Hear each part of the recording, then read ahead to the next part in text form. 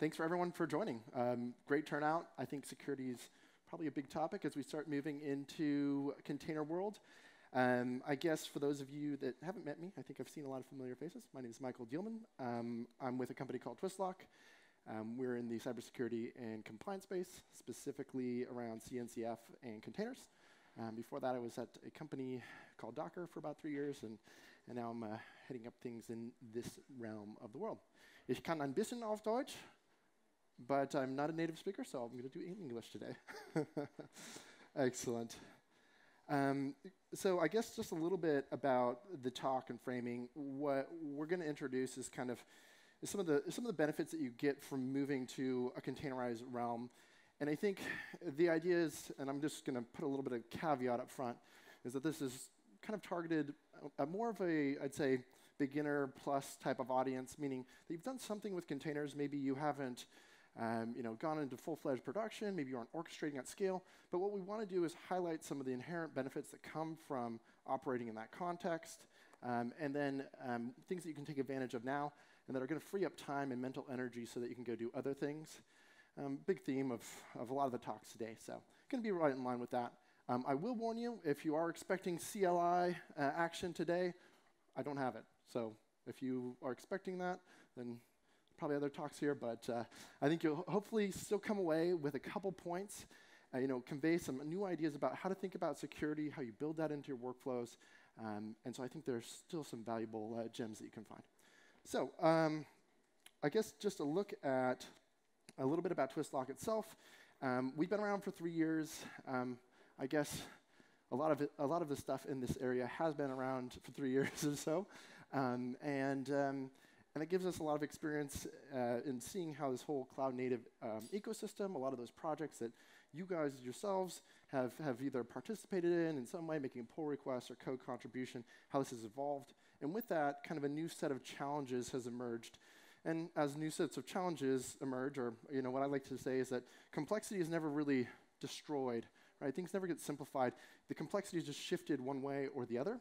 And the same thing is pretty much true as it relates to security. But there's some concepts that we can apply from the realm of containers, things like declarative programming that also apply in that realm. So we'll go into that. But we've been around for 3 years. We've got offices in Israel, as many of the security guys do. It's a strange correlation. and we'll hop into it. So just to look at the agenda, we're going to talk about this thing, lift and shift, kind of an overblown term at this point. You've probably seen the build, ship, run. The next is how do I lift and shift my apps from one place to another? We'll kind of try to put some boundaries on that so that I don't see everyone's eyes roll in the back of their head and fall asleep. And then we're going to dive into, after that framing, into a specific client example.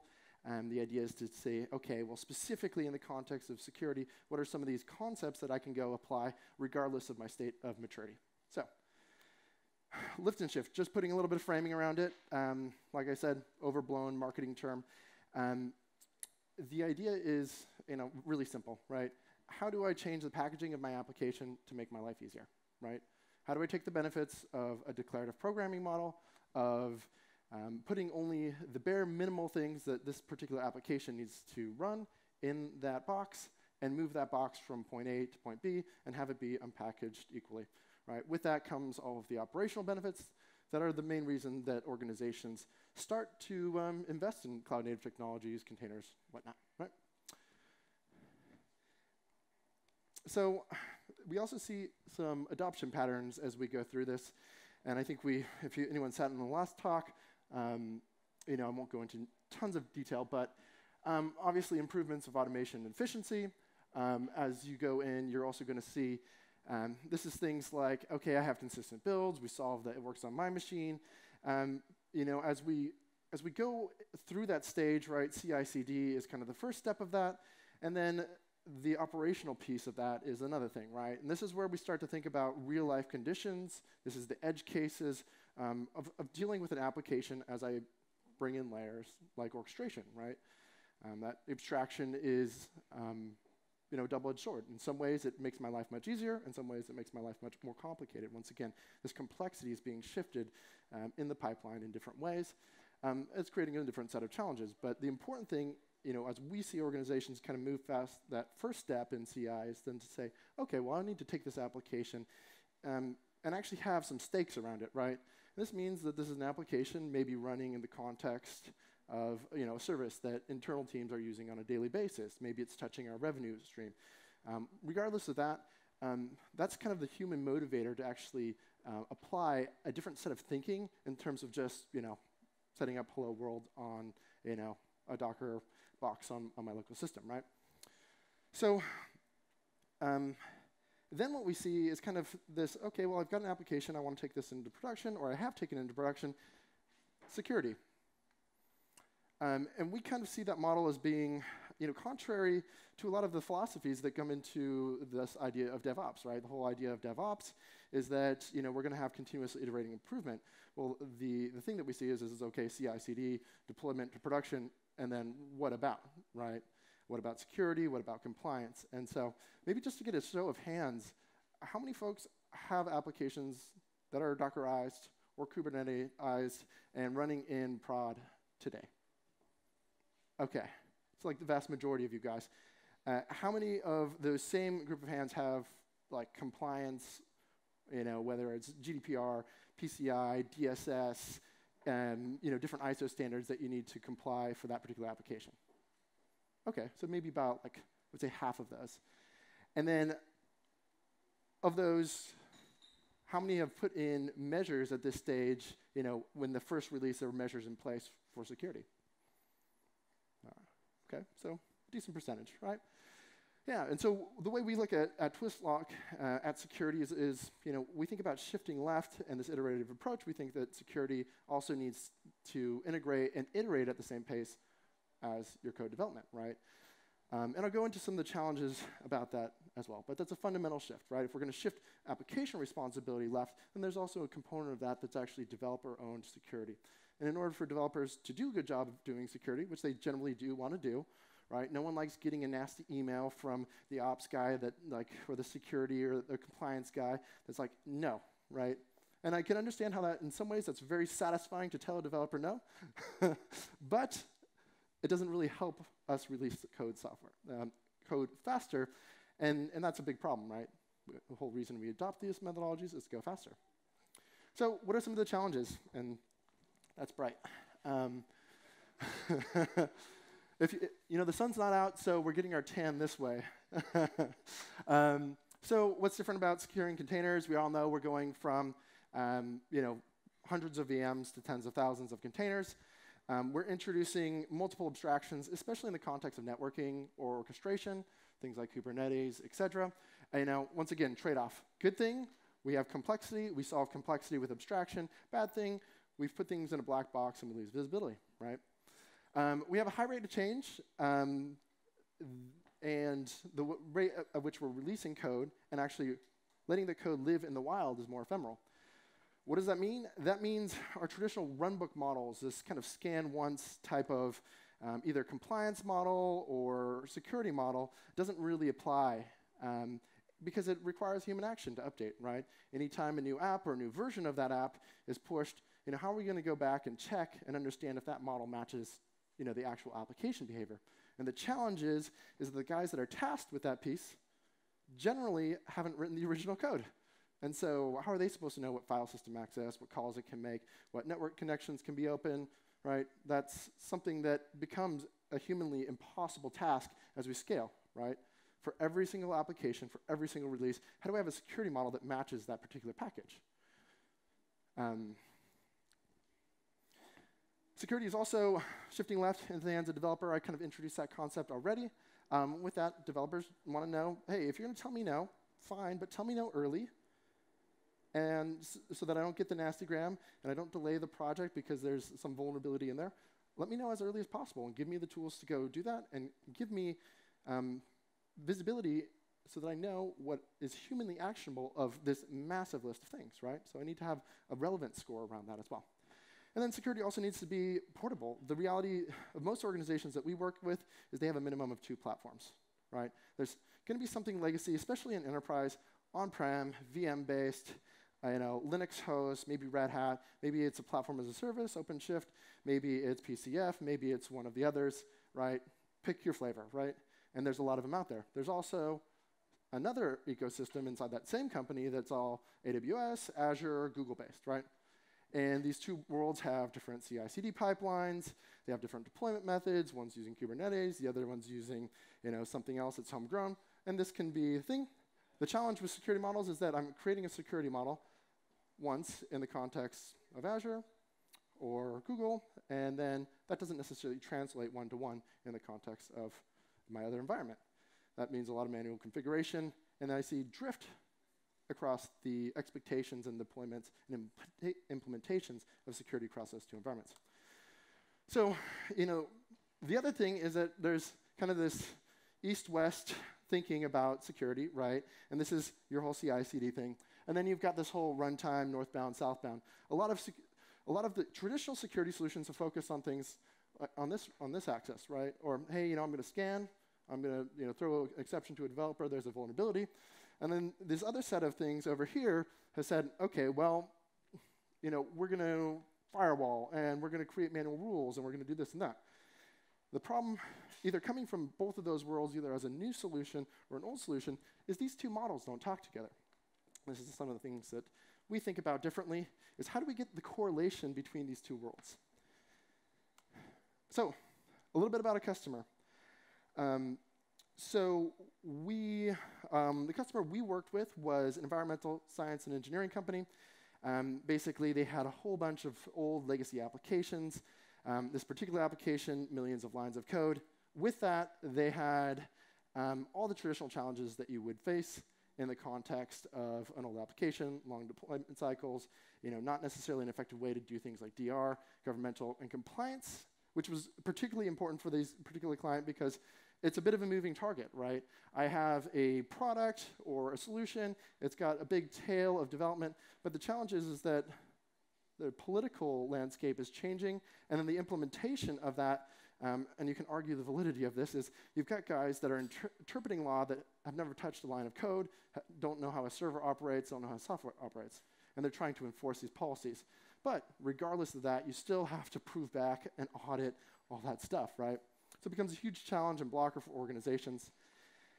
This organization basically said, hey, we aren't going to kid ourselves into thinking that we can decompose this application into 12-factor app, make it massively infinite scalable with our magic wand. What we're going to do is we're going to pack it in a container. It's going to be a fat container, and we're going to see what we get in terms of security benefits.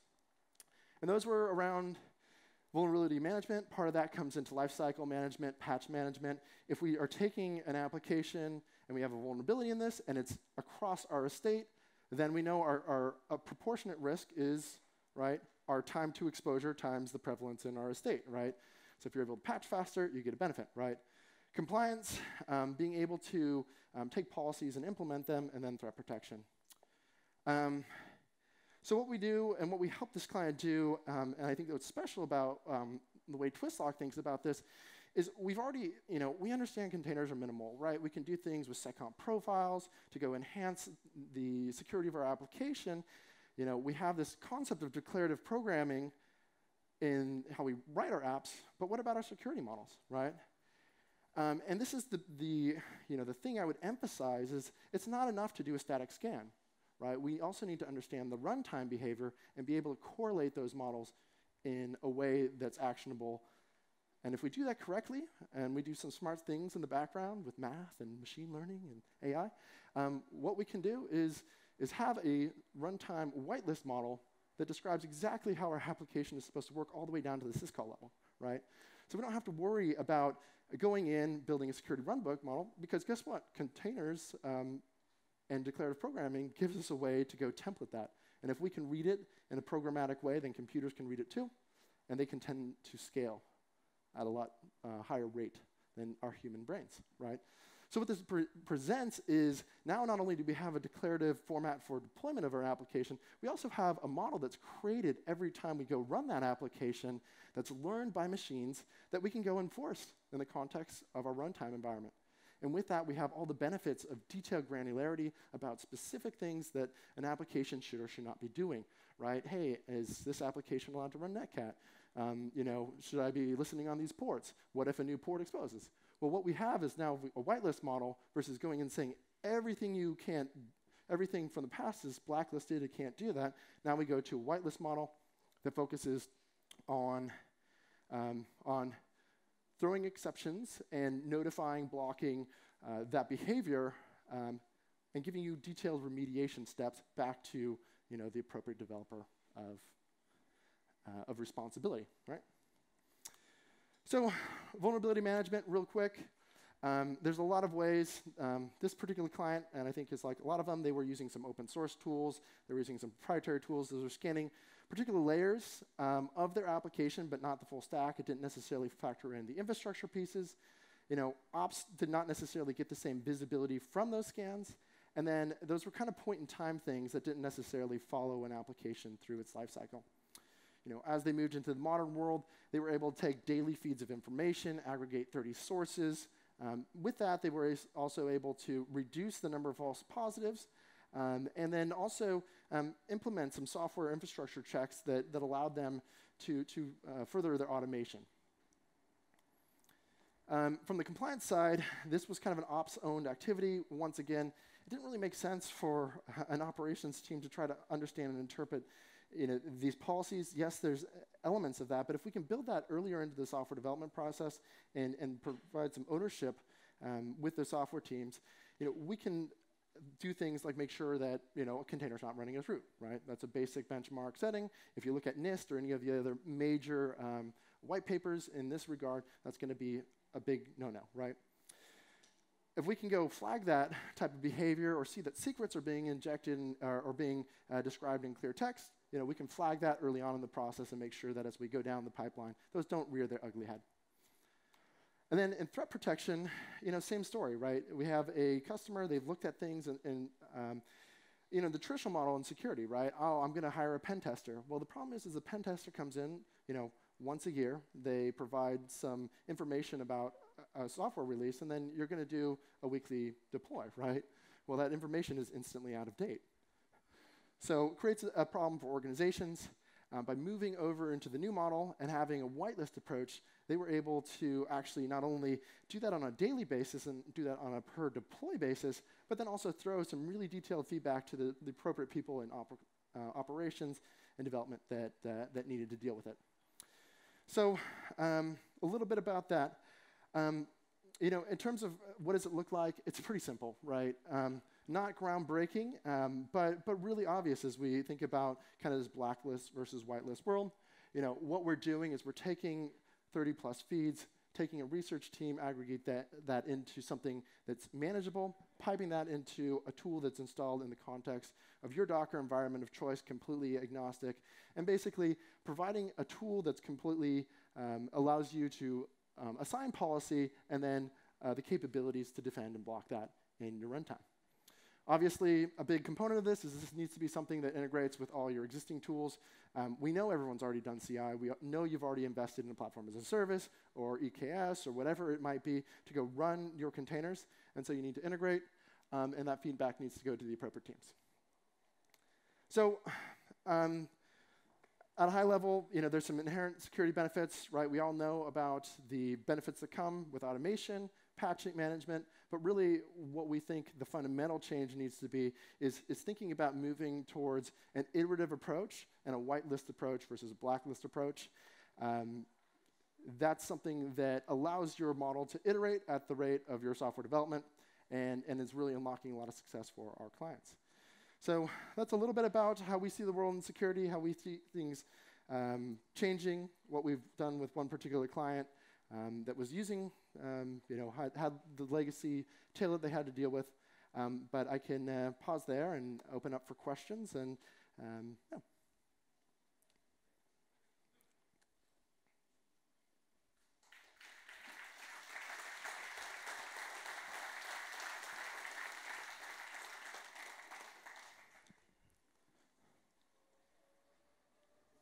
Any questions?